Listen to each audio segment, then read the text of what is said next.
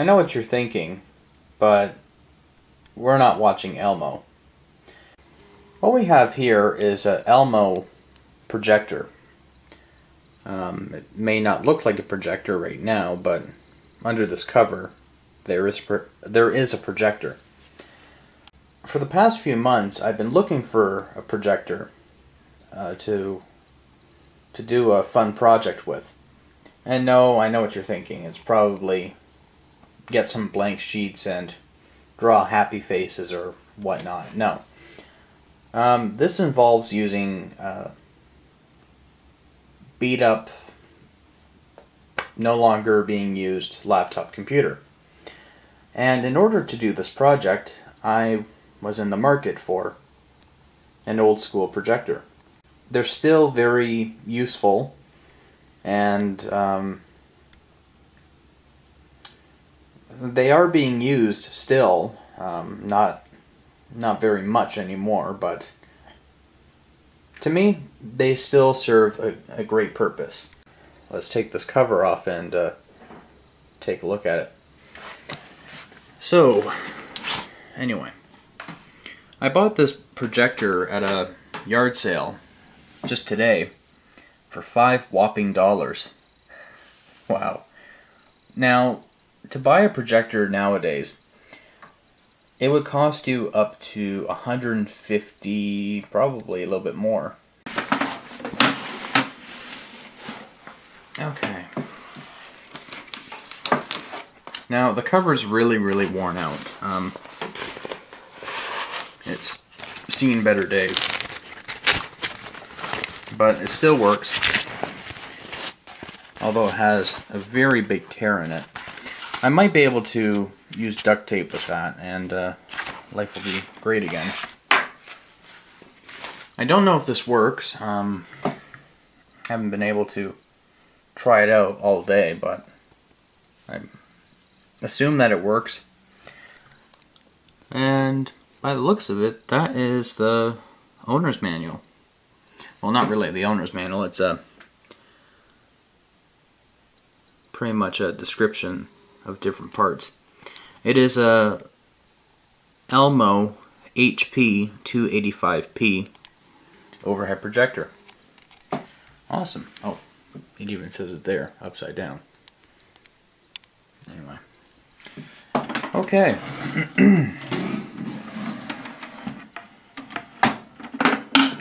Property of the Brant County Health Unit. Cool. Anyway. Yeah, it looks like it needs to be cleaned. It's pretty dirty. I do have some Lysol cloths here. Let's see how much dirt we get off it. It actually smells like nicotine, so. Yep. That's nicotine, alright.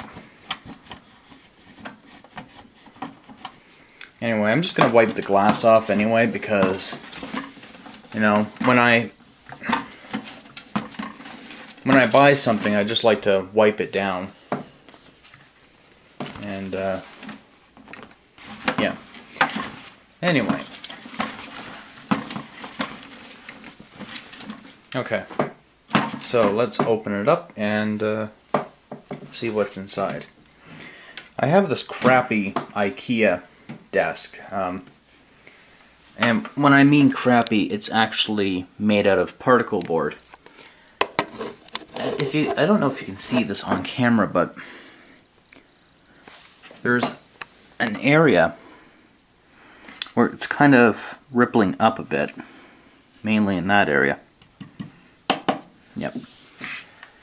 That's what happens when you put a coffee maker on top, and yeah. Okay, so it says lift orange latch. Okay. Oh.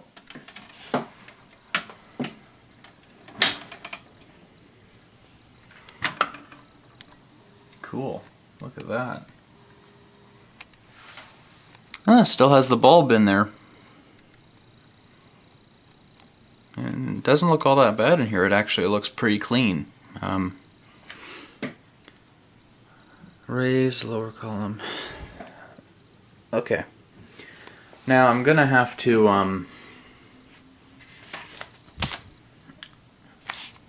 open this up like that.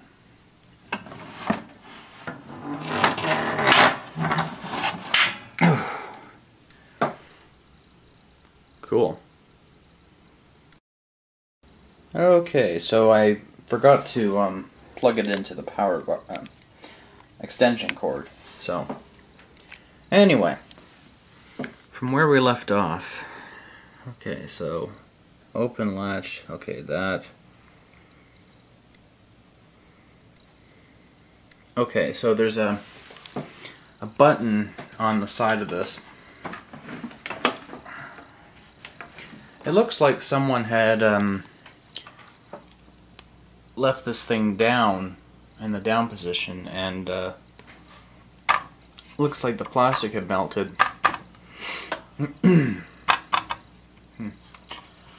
Oh well.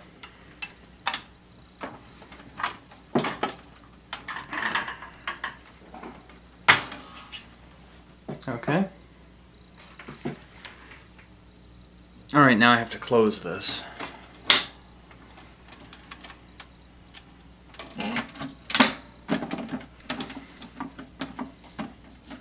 You know, if that latch ever broke off, you better hang on tight. That fan blade is made out of metal. Cool. Instead of plastic. It lets you know how well things are built. Okay. Kick ass. Alright, so now we have to just plug it in and find out if it even works. But let's take a look at the owner's manual first.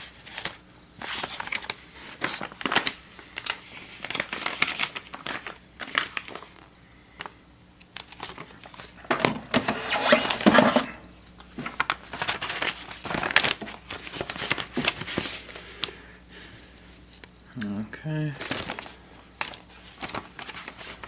Name of major parts. Okay.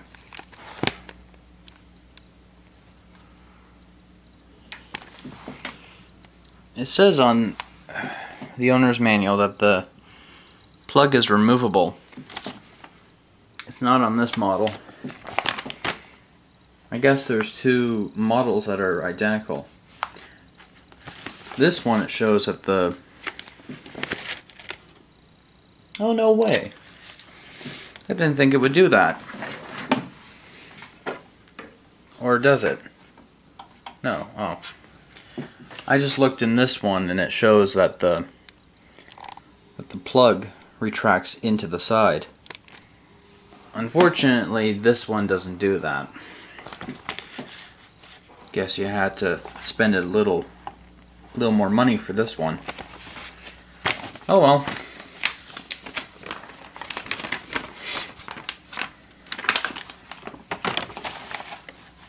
Oh cool, you have the customer's copy.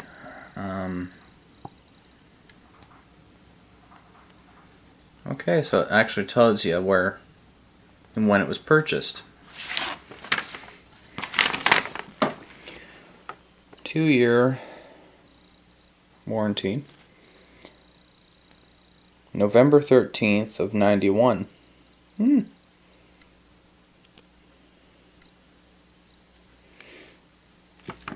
Cool. Wouldn't it be awesome if I actually had the receipt so it could actually tell me how much this thing had costed brand new?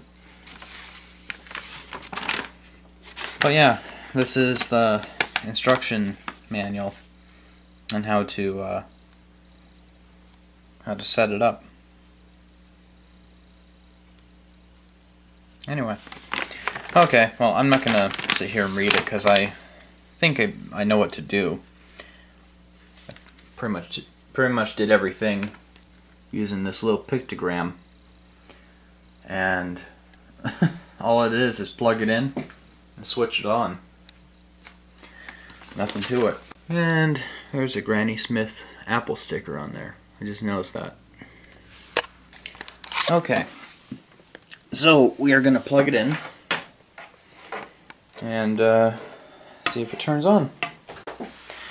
Alright, here's the moment of truth. Is the bulb burned out or not? Here it goes. Oh, cool. Wow. I didn't think it actually worked, but it does.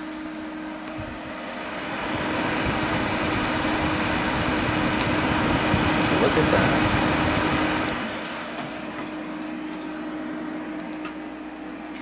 Fun with a 1991 overhead projector. I keep saying it's an LCD projector, but it's not. I guess when you're in a world with modern technology, you kind of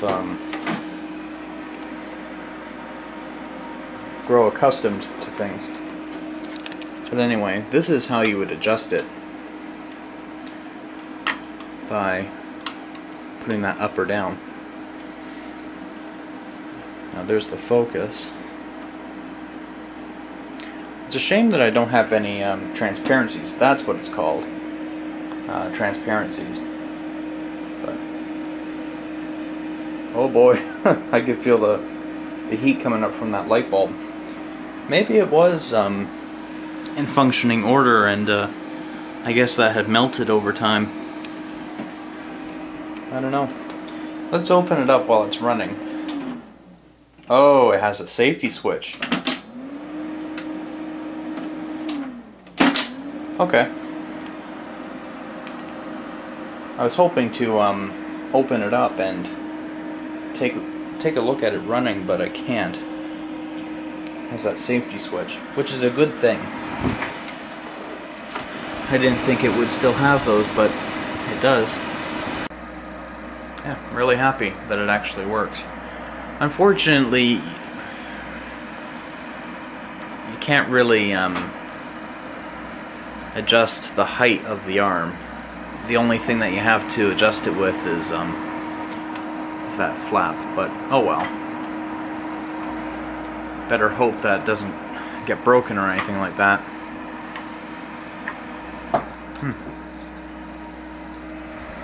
Cool. This thing actually lights up my whole room. Who needs that light fixture when you have a projector? Although, this thing puts out enough heat. It's still pretty cool, but anyway. Okay, so in the next video, I'm going to do my little project with a laptop. Now, I still have to decide which laptop I would like to use for this project. I have tons and tons of laptops, and it has to be just right, because really, you know, I don't really like destroying my laptops for this project, but hey, gotta have fun with them. So anyway, thanks for watching.